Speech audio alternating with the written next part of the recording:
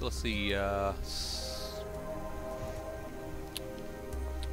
Who are our teams again? Oh yeah. Who are who are you people? Let's see. So it looks like the villains are going to be. We have Dealers of Death and Drasil is OP. So it looks like there go the Dealers of Death. They are a league. Heroes are Dealers of Death. And Drasil is OP. Great, really easily to say names on these. Yes, indeed. Team names. So oh yeah, we got a couple. You will see the light. Piles going on there.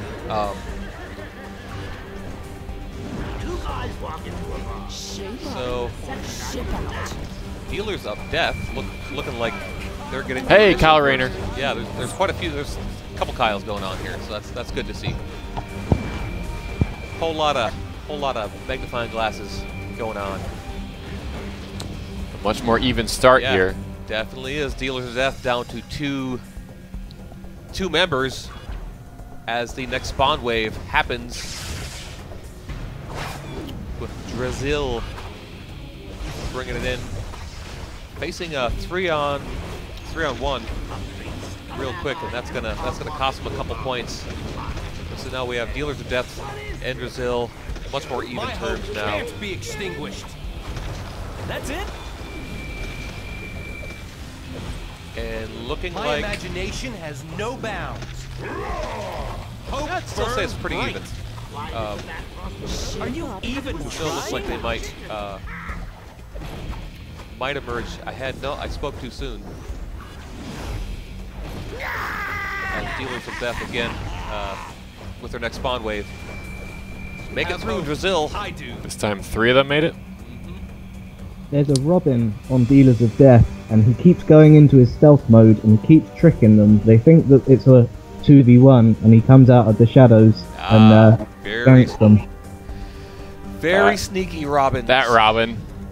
Very sneaky Robin. So we have another spawn wave. BedlamBrothers coming together this time. Let's see how that works out for them. They're using the pillars to make sure everybody gets in, and they're going to come at them all at once. See if they see if that helps them out at all. So it looks like maybe doing a little better job of focus target. No, looks like they're squaring off. Less focus. Bunch of 1v1s. Yeah, we have a 2v2, a 2v2, and a 1v1. The results of which we're seeing. That's just sad. I don't give up. So Hulk Smash hiding his present for a second. Didn't do too much other than delaying the inevitable. And this is a reversal. Yeah, this time that strategy's working out for Drasil.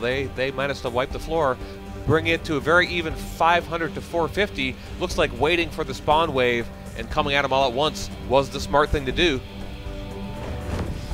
And so we're going to see Dealers of Death pretty much doing the same thing. They were waiting until everybody was there to jump on them again. And we have a 2v2 and a 3v3.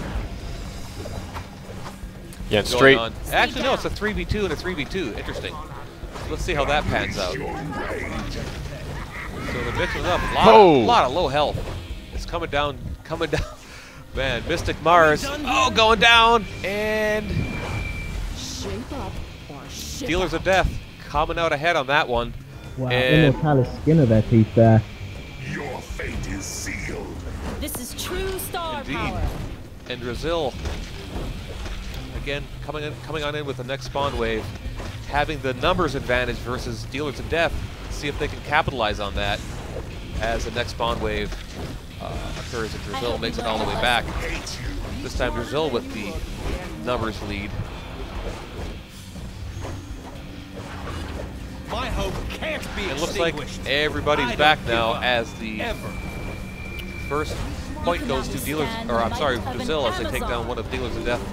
Tie game. A lot of low health bars down there. Seza, if he can man it up. It was tie game for a half second, and everybody died. Yeah, 900 to 700, still very close. Dealers of Death with a couple members left. Hulk Smash hiding his present to make sure he can regenerate to full before the next spawn wave. Looks like everybody's hanging out, making sure they face this last important confrontation with even numbers. I won't give up. You do know And they're squaring off with a 5v5. Joker calling out his goons for some extra burst. The first kill goes to, or KO is going to Brazil. Oh, and there it is. There it is. 107-50, much more even match, going to Dealers of Death. Great match, though. Yeah, that was exciting. Let's see the scoreboard here. So look at that, 7-7, again with both teams, and much more even just in terms of number of KOs, and we're probably going to see the same thing with damage out. Magic Luck though, ahead of the rest. Scary person, a lot of damage out, but again, that was it was a longer match than last time, so we got higher numbers here. So that makes sense. Much more even though. Yes. Very cool. All right, what do you think, Chairwoman? Good match? Yeah, I liked it. I thought it was a good game there. It was close. You can see the huge damage off Magic Luck there, but it's not all about how much damage you put out. It's about whether you're spawning together, whether you're attacking and focusing at the right time. There's so many elements to it. Not just getting the highest number on the scoreboard. That's not going to be enough on its own.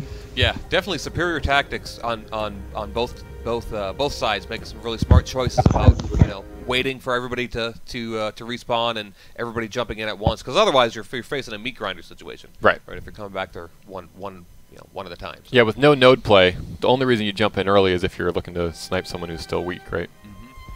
Right, or if you think maybe you can save the other guy who's left or whatever. If there's still someone left, right, sure. There's still hope, but I mean, yeah, those were there's some wipeout situations there. All right, so those are the semifinals, folks, in the books. Let's move on to the bronze match, yeah?